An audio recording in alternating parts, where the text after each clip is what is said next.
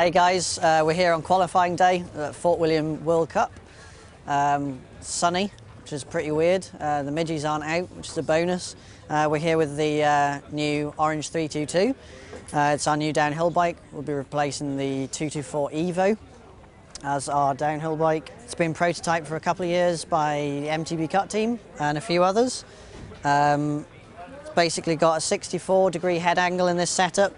We've moved the shock through the frame compared to the older models, gives it a more progressive shock action. This is the build it's going to come out as pretty much. We've done some special stickers for this event. Black and gold's pretty pimp. This build's coming in at about £39. Frames are in, just need to paint them and do a launch, so we'll have more details on it soon.